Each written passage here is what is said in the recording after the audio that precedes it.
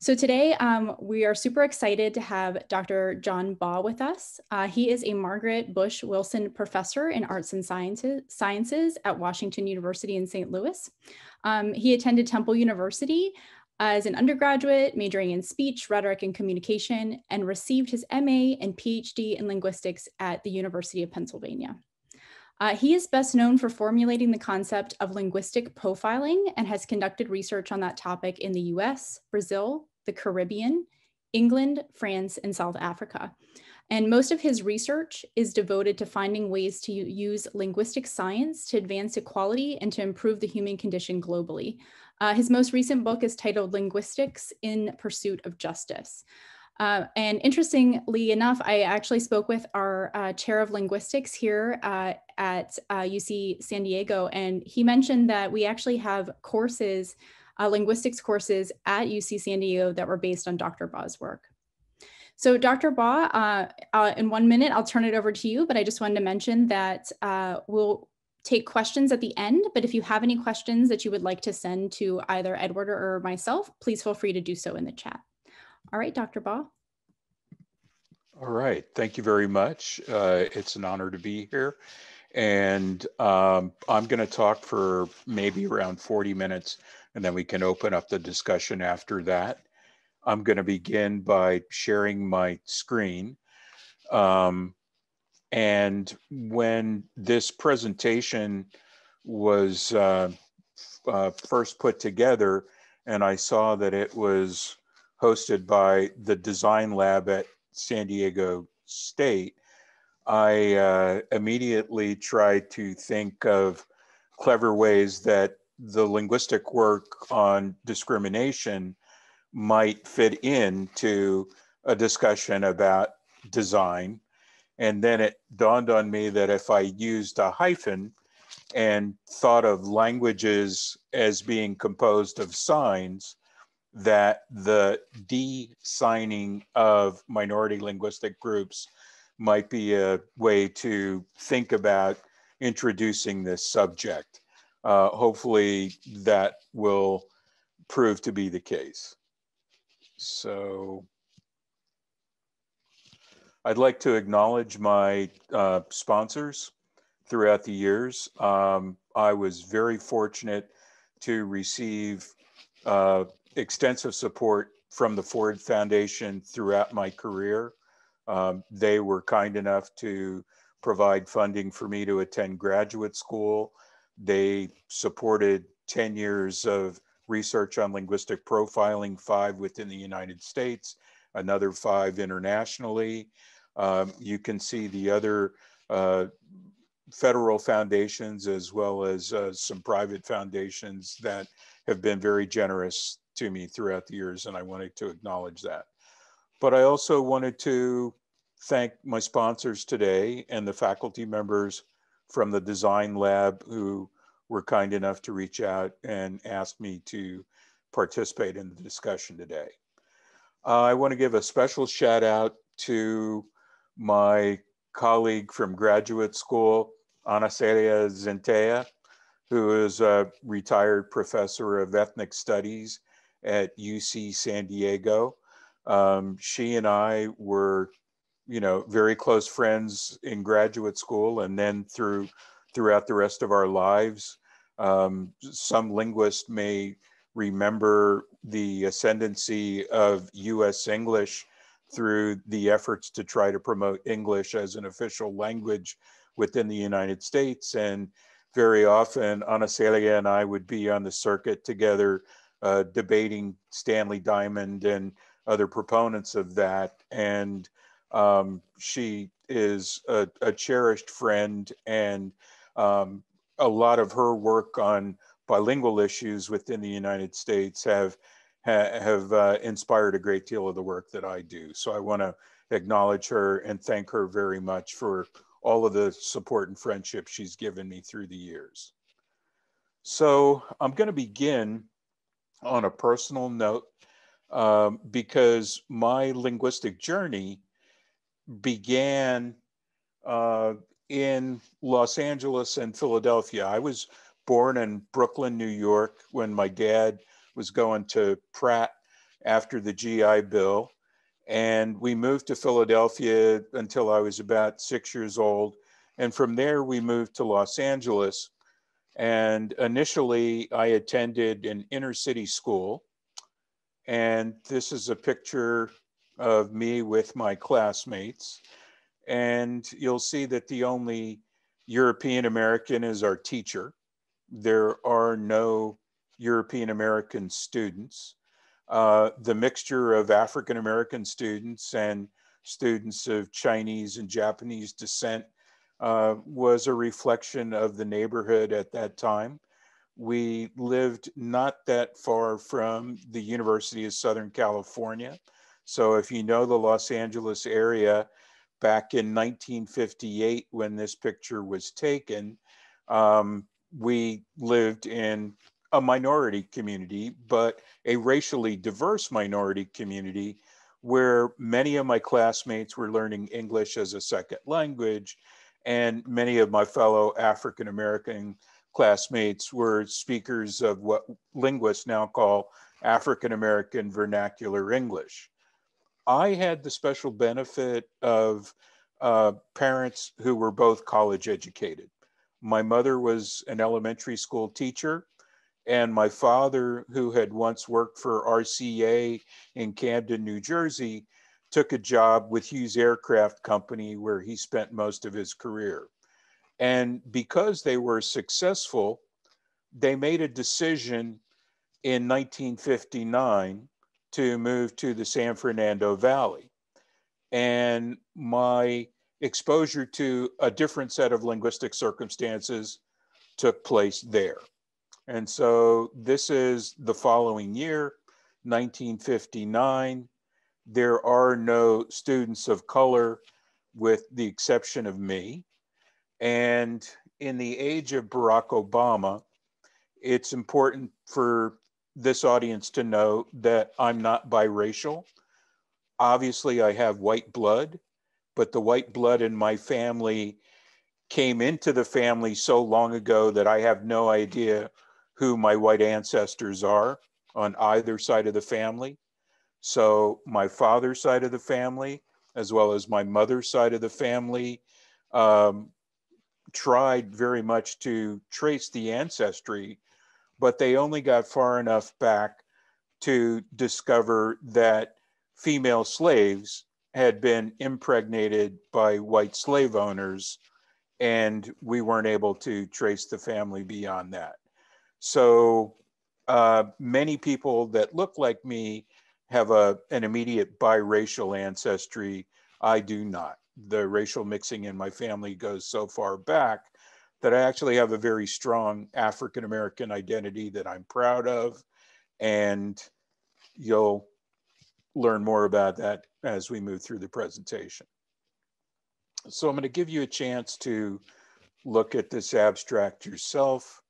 I'll be discussing the linguistic legacy of the African slave trade, but I also want to call attention to Anasalia's work, where the expression TWB, talking while bilingual, grows out of outstanding studies that she did looking at linguistic discrimination on the job against Spanish speakers who were penalized for speaking Spanish by employers that wanted to create English-only workplaces, even though the use of Spanish was not problematic in any way. And I'm not just mentioning Anastasia in the context of this lecture because she taught at UCSD. Her work is of value to me everywhere I go in the world. So it's just a coincidence and a happy one that she's at UCSD. And so before I begin, I realize that there's a lot of folks on the Zoom that are not linguists and don't have a background in linguistics. And so I'd like to begin by at least sharing my elevator speech definition of what linguistics is. So linguistics is the science that tries to determine what all human languages have in common.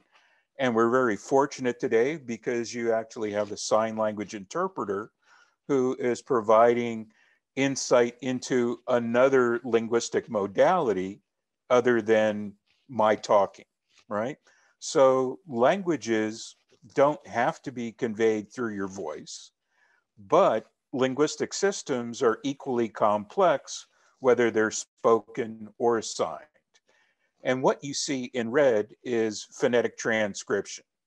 Even if you've never been exposed to phonetic transcription previously, you can see how linguists would write what is linguistics in phonetic transcription. And that particular tool is extremely beneficial in our science because it provides an opportunity to write down any human utterance, either in a language that's known or a language that's not known.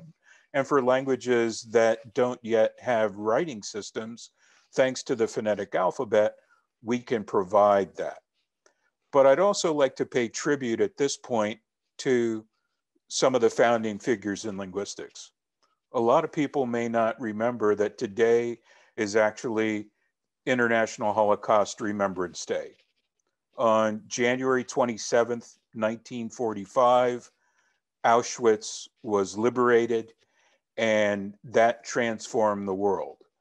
But those, especially those who are linguists, will recognize that many of the pioneers in the field were Jewish in their heritage. And so I've listed also, I don't know, is it, can you see my entire screen, or is the right side blocked off with other images? The right side is blocked off. Okay, so here's what we're gonna do. Okay, perfect. Can you see all of that now? Perfect.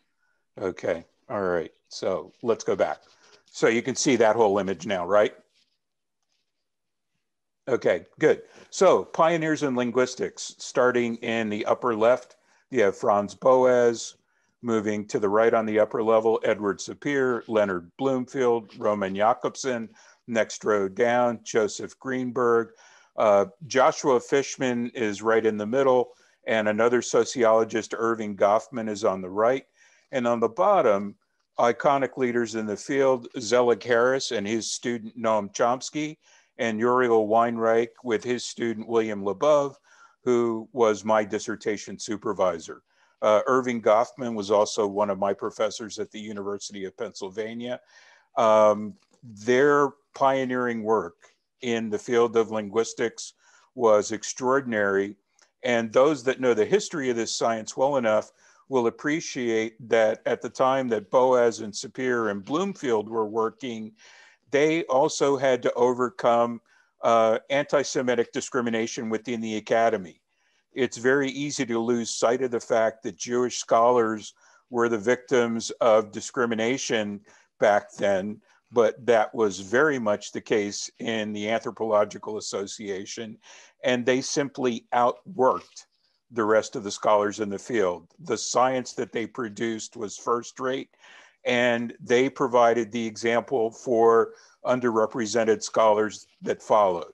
We now have excellent work being produced by scholars from diverse backgrounds, but we have the Jewish pioneers in the field to thank for setting that standard. So I want to begin with a disclaimer, because many of the images that I'm going to be using are for educative purposes. There are some that are problematic, but they are all helpful to my attempt to try to discuss this issue as thoroughly as I possibly can. So some of the images potentially might be offensive. It's not my intention to offend when I share those things. Going all the way back to the beginning of this country, colonization was the circumstance that gave rise to the first linguistic contact. And not only do you see differences in technology in this particular depiction, the sailing ship, the weaponry, the tools, the clothing differences, but from a linguistic point of view, this is one of the first images where you're seeing people that speak very different languages coming together for the first time.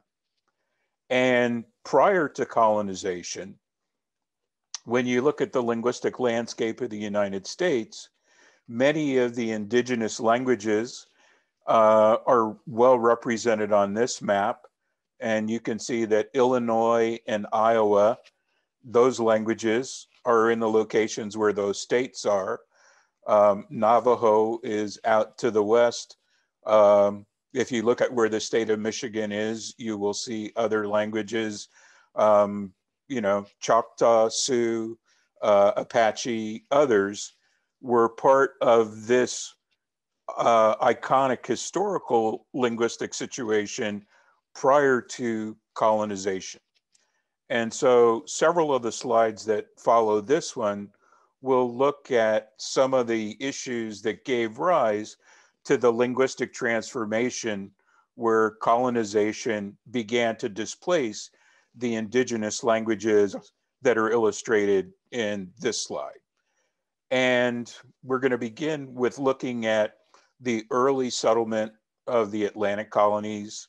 Then we'll consider the impact of the Industrial Revolution on the linguistic transformation in the United States and what colonization from different European countries caused in terms of linguistic diversity.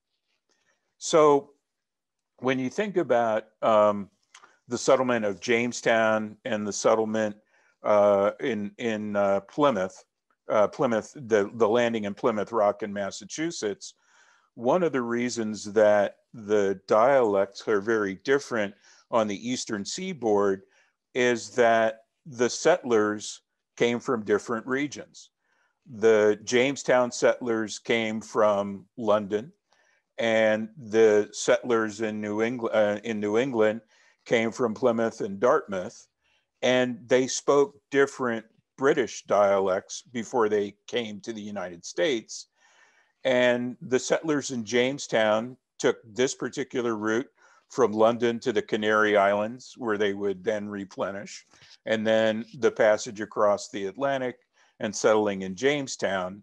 But the reason that the dialects are different is because they came from different dialect regions in England, right? And we're talking about white populations. So there's not an issue of racial diversity that we're talking about at that point, but there are clear linguistic differences that show up in the regional dialects along the eastern seaboard.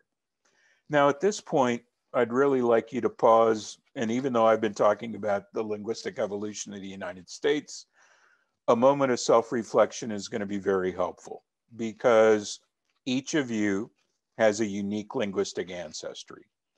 For those who, like me, are slave descendants, you probably won't know who the family members are that first migrated to the United States, nor will you know specifically the languages that they spoke. But many other people that are on the Zoom will be aware of their family heritage and where their ancestors came from on both sides of the family, where they lived, what languages they spoke. And then there's another question. Did you learn the heritage languages of those ancestors that first migrated to the United States? If you didn't, that's actually quite typical. Why? Because so many immigrant families to the United States that came of their own volition recognized that it was beneficial to their children to learn English as quickly as possible. And so that transformation from whatever the heritage language was to English was to try to help the ensuing generations become Americans fully integrated into the society as quickly as they possibly could. That tradition is actually beneficial in a lot of the work that I do when I try to help people understand the nature of linguistic profiling and linguistic discrimination. Why? Because depending upon the particular family, the ancestors who first arrived speaking a language other than English, chances are they were the object of linguistic discrimination. whether they came from Poland or Italy or Vietnam or Korea, speaking with an accent as you tried to learn English was often the object of ridicule. All right, so the Swedes and the Norwegians that settled in Minnesota were often criticized because of the way that they spoke, and seldom did families actually encourage their children to preserve the heritage language.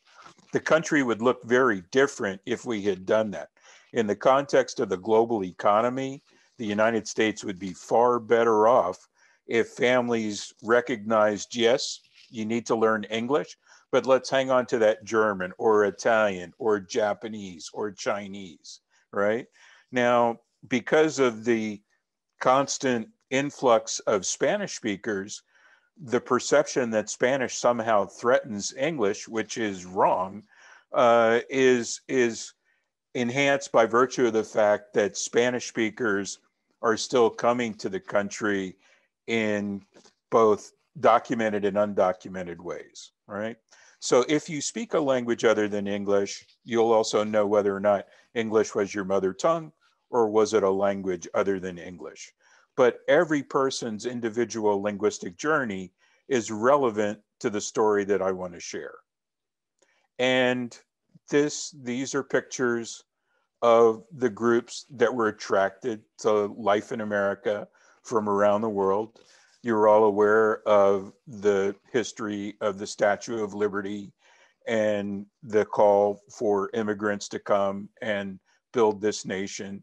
Again, slaves came through a very different set of circumstances. And also the fact that there were important wars that had linguistic consequences should not be overlooked. So in the upper left hand, there's the iconic image of the Revolutionary War throwing off British colonization. These are not in temporal sequence. So next to that is Custer's last stand at Little Bighorn. Next to that is the Civil War. Right below that is Andrew Jackson and the Battle of New Orleans. And then the black and white photo is of Teddy Roosevelt in Cuba with the Rough Riders and their famous ascent of San Juan Hill.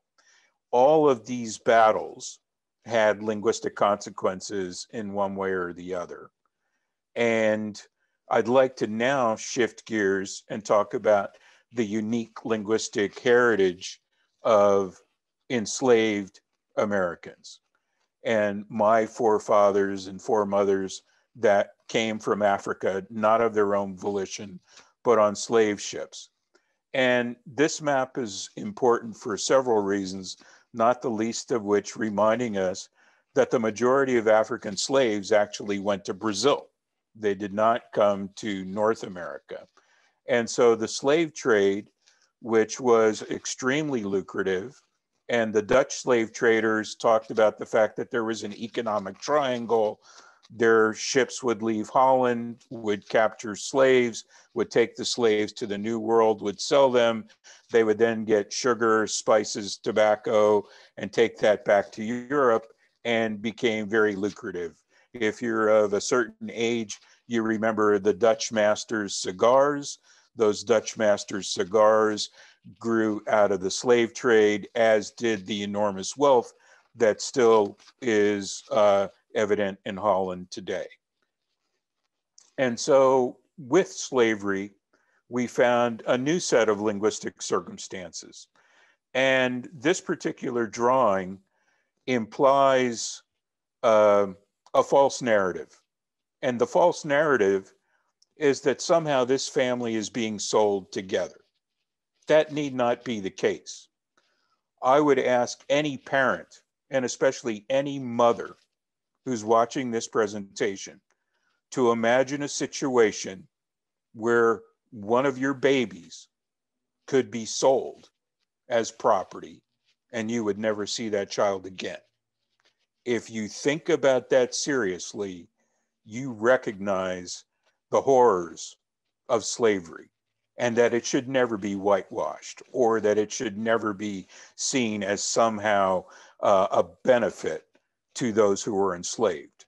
Slavery remains one of the greatest crimes throughout humanity, and its consequences are still being felt in the United States today. Now, I'm going to shift the gears a little bit and talk about some of the linguistic research, because thanks to William Labov, even though many of the social sciences study minority groups, those minority groups are often marginalized. Thanks to the work that William Labov did early in his formulation of variable rules in sociolinguistics, the study of African Americans has been at the core foundation of global sociolinguistics since its inception. And that was an extraordinary vision, an extraordinary set of circumstances, and his contribution set the stage for the rest of the field. William Stewart, who was a contemporary of Professor Labov, was one of the first to strongly emphasize the African origins of many of the dialect features that we see in contemporary African American vernacular English.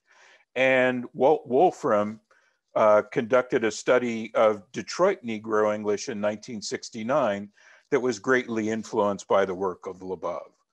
Those white scholars provided a roadmap that was then followed by African American leaders in the field, beginning with Geneva Smitherman, who taught for many years at Michigan State University. My classmate, John Rickford at Stanford University, with his son Russell, wrote a wonderful book called Spoken Soul. It actually won the American Book Award.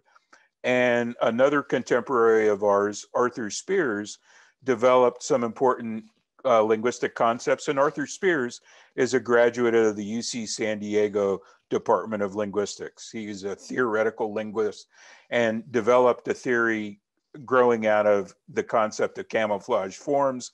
I know I'm getting into the linguistic weeds a little bit too deeply here, but I will. Lisa Green is the youngest theoretical African-American linguist, and she's produced some of the most important work looking at not only the linguistic structures, but the acquisition of African-American vernacular English among children, primarily in Louisiana.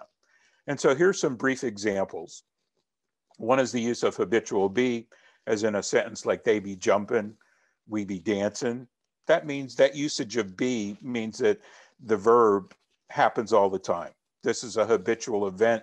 It's not a singular momentary episode.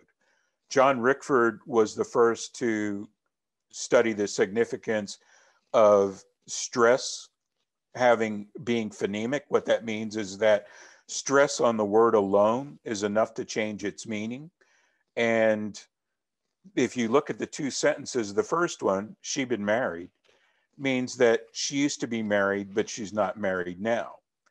But if you put heavy stress on the word been and you say, oh, she been married, not only does it mean that she is currently married, she's been married for a long time.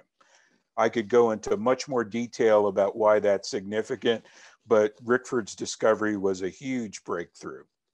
Copula variability was actually the first place where variable rules in linguistics were studied, but it's because that present tense marker is often not used by African Americans. So he happy or we talking is quite common, as opposed to the standard English usage of full is or contracted s or full r or contracted r.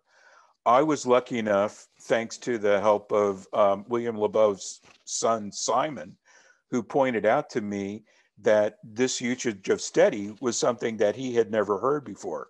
I thought steady was just like ain't, right? I knew it was non-standard, but I thought that it was something that white people said. And Simon said, no, I've never heard this before. So it actually led to one of my very first studies. And what this means is he be steady running means he's running persistently, intensely. You can also use steady in sentence final position with heavy stress. So he be running steady means the exact same thing in a different syntactic location. And the last, there's many, many more examples, but one of my favorites of all time came from Leboeuf's Harlem research, where one of his informants said, "It ain't no cat can't get in no coop." Back then in Harlem, a lot of the young men kept pigeons on their roof in coops. And this sentence was stated in response to, "What about cats getting into the coop? It ain't no cat can't get in no coop." Perfectly logical, understandable. All right. But what's misunderstood is the Ebonics controversy. Robert Williams, the late professor of psychology at Washington University in St. Louis, was the person who coined this term. And at the time he coined it in 1973, there were no African-American linguists with PhDs. I was in graduate school, John Rickford was in graduate school, but at that particular time, there were no African-American linguists. And as a psychologist, one of the things that Professor Williams was contemplating was the bigger picture of the African slave trade, right? It isn't that slaves were just brought to the United States and exposed to English. And so what was the bigger picture? Well, a lot of people don't realize this, but the term Ebonics is used to describe the entire linguistic landscape for the African slave trade. So what you can see on this slide is that Ebonics in Brazil was in contact with Portuguese. Ebonics in Haiti was in contact with French. Ebonics in the Dominican Republic, Spanish, Jamaica, English. And so the European contact, depending upon where the slaves were taken, was very, very different. And Williams' attempt to combine ebony with phonics looks at this international situation, not just the linguistic situation in the United States, that eventually gave rise to inferior segregated education until 1954. And then even after 1954, the schools were segregated and not providing equal educational opportunities. Nevertheless, African Americans were striving to improve their circumstances and conditions, and that had linguistic consequences as well. And as a result of that, you find that there's a linguistic continuum that grows out of the special circumstances affecting the individual African American that you're speaking with, when they were born, where they live, their own identity, what their aspirations are. And what this model shows is that the vast majority of speakers of African American vernacular English primarily live, work, and play with fellow African Americans, for the most part from the working class. But it's possible to move along this continuum toward standard English. And in fact, it's a reflection to a certain extent of my own life journey, from having lived in Brooklyn, born in Brooklyn Hospital at Flatbush and DeKalb, moving to an inner city Black community in Philadelphia, eventually moving to a multiracial neighborhood in Los Angeles, then out to the suburbs in the San Fernando Valley. By the time I was a professor at Stanford University, I had very limited day-to-day contact with other African Americans. And this dynamic is one that shows a tremendous amount of linguistic diversity among African Americans. And it's a fluid situation. It's not one that's static or in any way constrained. Thinking about the other linguistic circumstances that affected other groups, we see that the colonization that took place by the French as well as the Spanish resulted in large territories that weren't only influenced by English. In addition to the fact that the settlement, the westward settlement of the United States, coincided with the Industrial Revolution, which influenced the rapidness with which linguistic change could take place. Remember, the original 13 colonies were established at a time when the best way that you could get around was by horse and buggy, right? But once steam engines were invented and larger sailing ships, that westward movement took place far more rapidly. And some of the iconic events that really did begin to transform the country was the Louisiana Purchase, impacting with France. Andrew Jackson, displacement of the Cherokee Nation from the Carolinas to Oklahoma. The Trail of Tears, where thousands died through that displacement. The Tennessee Volunteers that had the Battle of the Alamo over Texas, where Spanish and English were on a collision course. And then the gold rush in California resulted in this mad dash to the West Coast, where the settlement of the country in between took on a very different look than might have otherwise been the case. And so when we think about the displacement of these indigenous populations, that westward movement resulted in the decline and elimination, effectively, of so many of the indigenous languages that I pointed out previously. But Spanish, the colonization from the King of Spain was quite substantial, as you can see here in 1819. The amount of territory where Spanish-speaking conquistadors were dominating the political and social circumstances was quite substantial. And as a result of that, we found a situation where the perception of enemies to the nation was really relative. For many indigenous people, Geronimo and Sitting Bull were freedom fighters. The same can be said about Francisco Villa, Pancho Villa. But they were perceived to be enemies of the United States, and as such, rewards were put out for them. Now, at this point, I'd like to shift gears slightly and share a couple of videos where linguistic and cultural stereotypes are quite evident.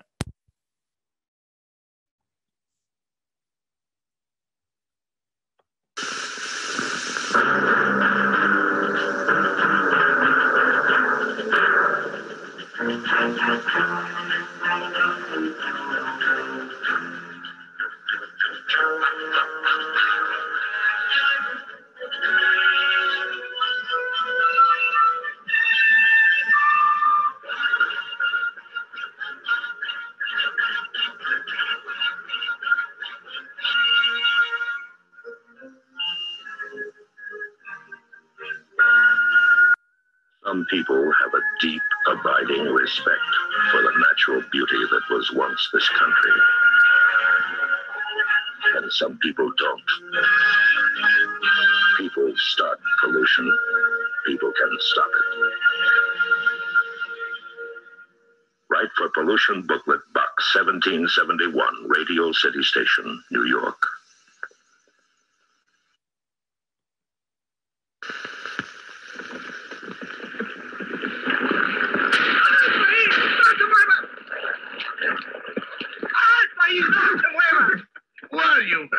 You may not believe this, but my name is Granny Goose. What's the bad goose? Funny, eh? My Granny Goose potato chips. Unusually good. Interesting. Well seasoned. Provocative. I make them for grown-ups. Now, the only question is, are you grown up enough for Granny Goose?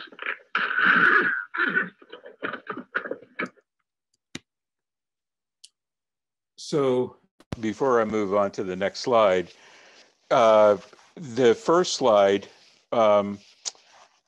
Chief Iron Horse was not a Native American.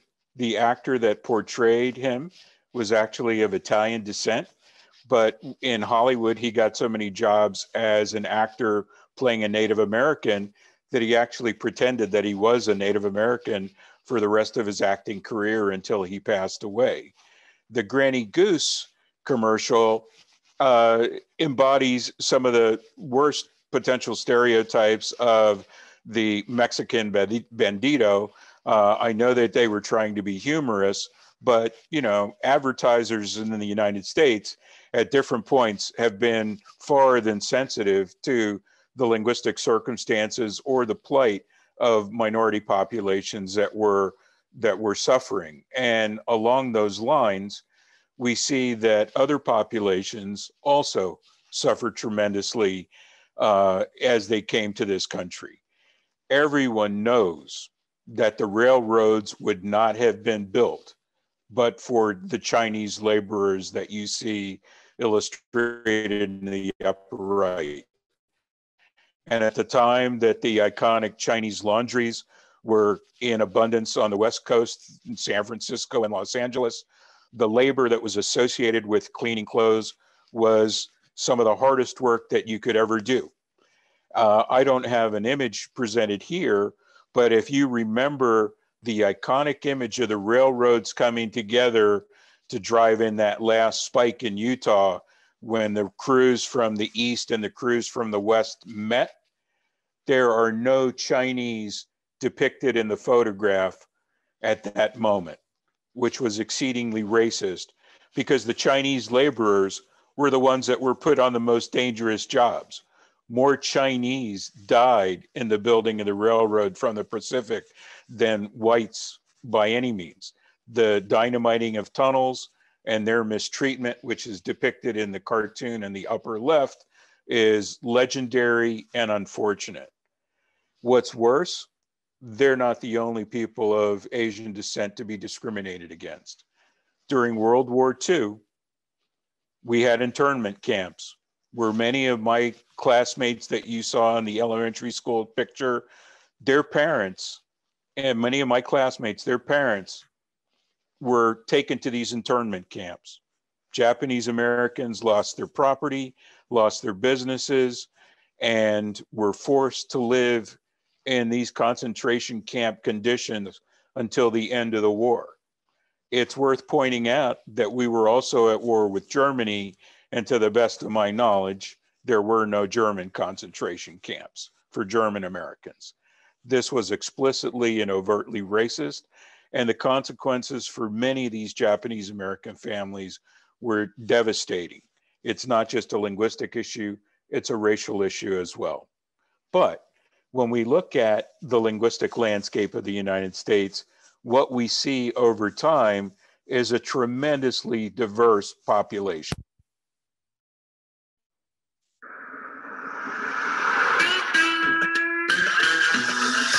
How we talk to one another defines who we are. Damn.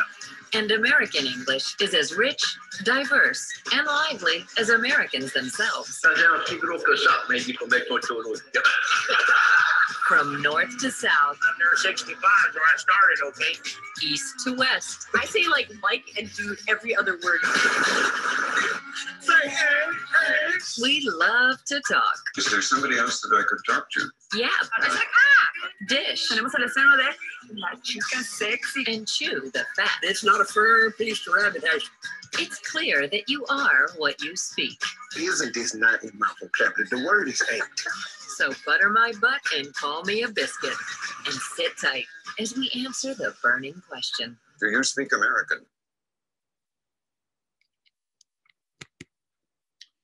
And the reason the documentary was so powerful at the time that it was first, when it first came out, is because so many different Americans could identify with a lot of the regional and ethnic dialects that were on display there. As we fast forward to the future, though, and think about recent events, there's a lot to contemplate.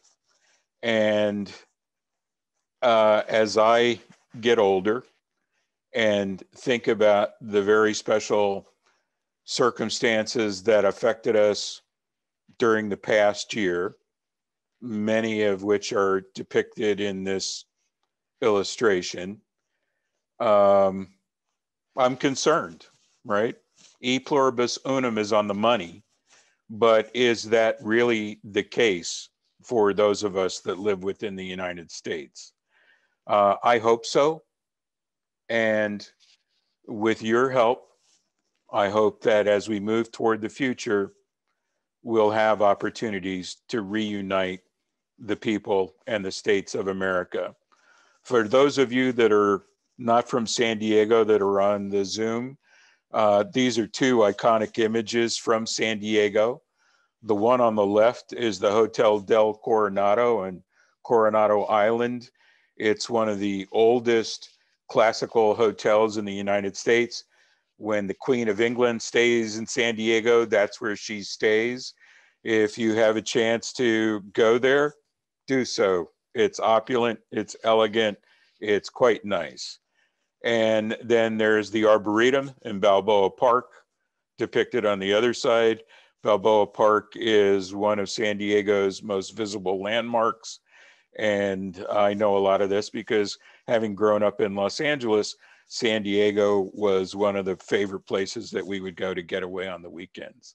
I want to thank you for your time and your attention, and especially again to those at the Design Lab for the opportunity to speak with you today.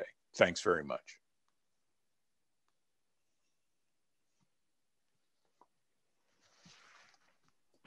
Thank you so much, Dr. Baugh, for that really important talk. I think always important, but especially timely given all the things that are happening in the US right now. We had a few questions come in, so I'd like to start to field those for you if that's all right. All right, so we have one question that came early in the presentation. Does this form of linguistic scripting allow for changes in tonality, more common in Eastern languages? That's a great question, and it depends on a lot of things. I'm not trying to hedge it. So can you read the question again? Sure. Does this form of linguistic scripting allow for changes in tonality, and then in parentheses, more common in Eastern languages? Right. So English is not a tone language. Several of the languages, I mean, now Chinese is a tone language, right? So depending upon the tone that's being used, the same word will have a different meaning. The closest thing that I presented to tone in this presentation grew out of John Rickford's study on the use of stressed bin. And what we think happened there is that some of the African languages, which are tone languages, were spoken by the slaves before they were exposed to English. Well, the slaves didn't have the benefit of going to school. And so as they were learning English, Professor Rickford's work might suggest that tone was actually being integrated into the acquisition of English. And that's, you know, really quite fascinating. So we have some evidence that English is absorbing tone, but English itself is not a tone language. We also had a few comments that come in.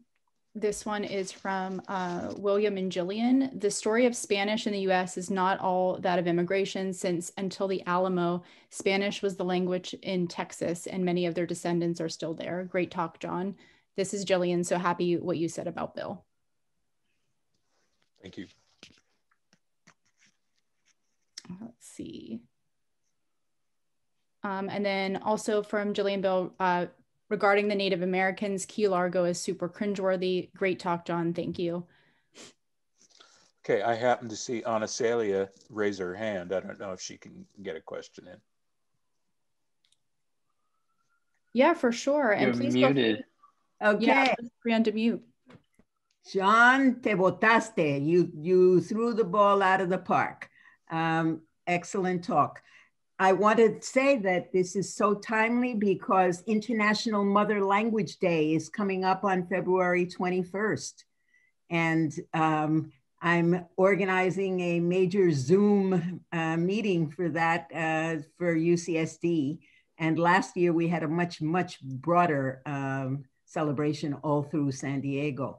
But this talk is what we need to hear on that day. And I think that your examples are really wonderful. So I was very happy to see that. And I'm glad that you pointed out the enormous debt that we owe to the Jewish scholars who did that tremendous work. And I know that you and I benefited me in the South Bronx and you in Philly and later in LA, being part of very diverse student groups and communities. And so I think that that's what probably set us on the road to being linguists. And I'm hoping that the people who are listening to this will think about their own linguistic trajectory and appreciate the enormous contribution that all of these different languages and speakers have made to the United States. Gracias. Y usted también. Muchas gracias. We have another question. Do you have any suggestions about how to combat linguistic profiling? Yeah, it's a two-sided story, right? So on the one hand, I want to call out a fake industry, and it's the so-called accent reduction industry, right? There's a lot of people that hang shingles and they're like, oh, are you an immigrant? Do you speak with an accent? Do you want to get rid of your accent? Just, come study with me and I'll help you get rid of it. Well, what I have to say to that is if Henry Kissinger can become Secretary of State and Arnold Schwarzenegger can become governor of California, then how about most of us actually trying to be a little more accepting of the linguistic diversity that I showed near the end, right? The United States has always had a lot of different accents, but the issue of who gets discriminated against, it's often a surrogate for race or class or other things. There are regional differences as well. I often ask my students to go through a thought experiment pretending that there is no racial diversity in the United States. Everyone is of European descent. And I ask, would there still be linguistic discrimination? And people say, absolutely. White Southerners and New Yorkers might not like the way they talk, even if they're in the same racial background. There would be class differences, urban versus rural. So the two sides are that people who are in positions of linguistic privilege, we've often talked about white privilege. There's also linguistic privilege. Native speakers of standard English in the United States are in a position of linguistic privilege. If you recognize that and you put forth the effort to do your best to be accepting of someone whose linguistic background is different from your own, that helps solve a lot of it. And on the other side, I want the people that have been the victims of linguistic discrimination to know that it's not fair, but it's also not incumbent upon you alone to be the source of linguistic change. Thanks for that. Another question, I'm wondering if Dr. Baugh has thoughts on profiling of written accents, as in the way folks write in ways that, quote, reveal their mother language, and whether we can reduce linguistic profiling in how we read and judge writing products. So that's a very interesting and important question. From time to time, I serve as an expert witness in cases where different linguistic issues come up.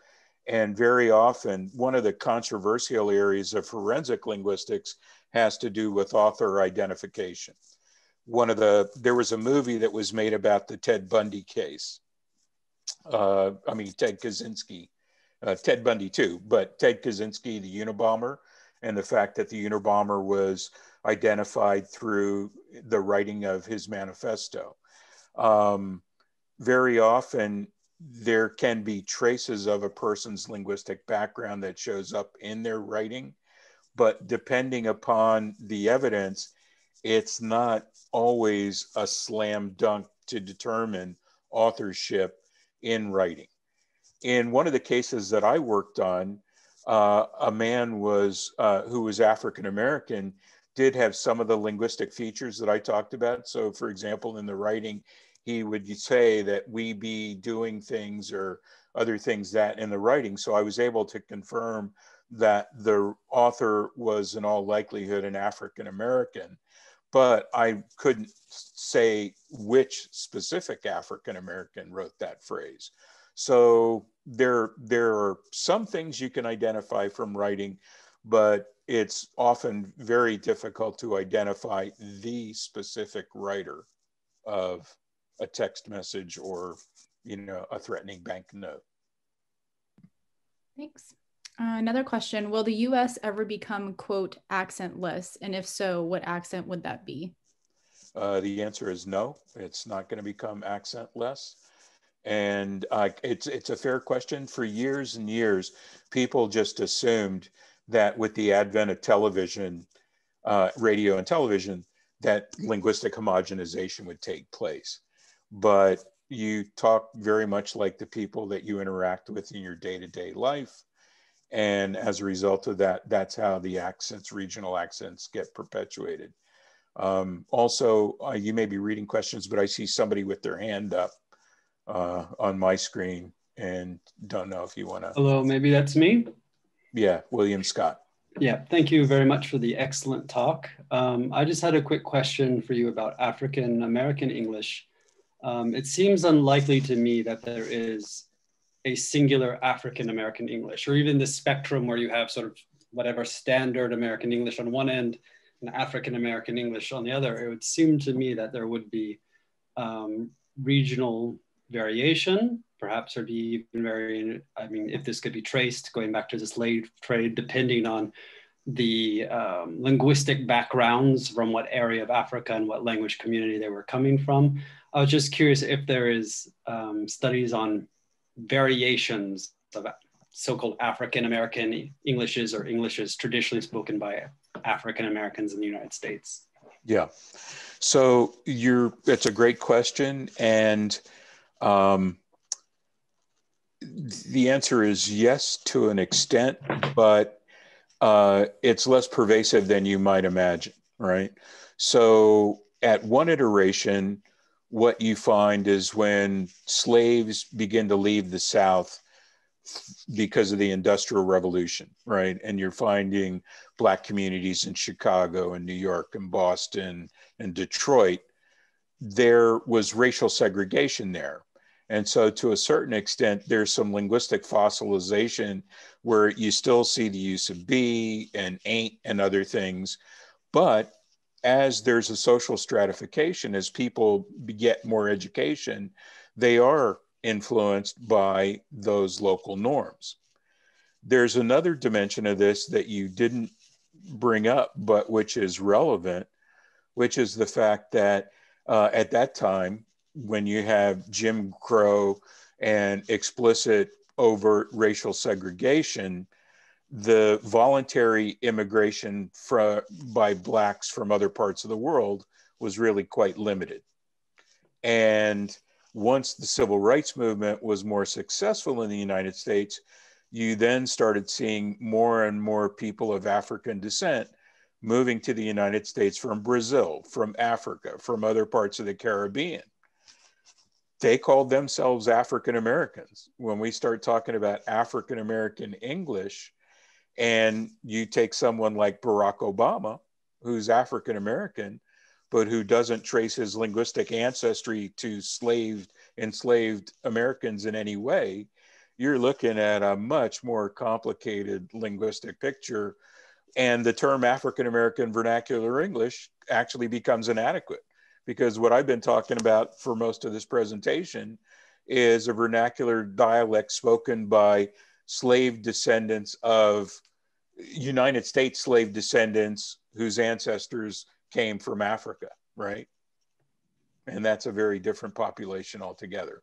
But your point is well taken that even if you look at the slave descendant population by itself, if the slave descendants went to Seattle, if they went to Los Angeles, if they went to Chicago, if they went to Boston, the more educated they are, the more that vernacular dialect starts to get influenced by local regional norms. Thank you very much. Dr. Baugh, we had a few more questions come in, but I also want to respect your time, seeing that it's now 5 p.m. So thanks everybody for the questions. And also there were some comments, just thank you, lots to think about, a very worthwhile hour. So with that, I just, want to give Dr. to say, anybody that really, if you have questions or you want to follow up, please email me. And Anastasia, I want to thank you as well, because I think it's important for people like you and me to acknowledge the important contributions that the Jewish scholars made, and it's often overlooked. And you know, we're so often, you know, called upon to speak for our own groups, that the humanity that I know that grows out of your work, right? I mean, you've done very, very much on issues of bilingualism, but your work hasn't been limited to only helping speakers of Spanish. You know, the countless numbers of immigrants from other language backgrounds have benefited tremendously from that work. And similarly for me, you know, one of the things that didn't come up in my talk today is the amount of work that I do on stereotypes associated with sexual orientation. One of the biggest dimensions of linguistic profiling has to do with stereotypes about who sounds gay. And that's very, very tough stuff, because it turns out that your sexual orientation is not a protected class. National origin, race, age, those are protected classes, but sexual orientation is not. And so for those who are transgender and linguistic issues come into play, we still have a lot of work to do. Thanks so much, Dr. Baugh. I wish we were in person to give a big round of applause, but I'll do so virtually. Thank you all so much, and thank you for the engagement. I think this has given us a lot to think about, so thank you. My pleasure. Thank all of you. Thank you. Take care.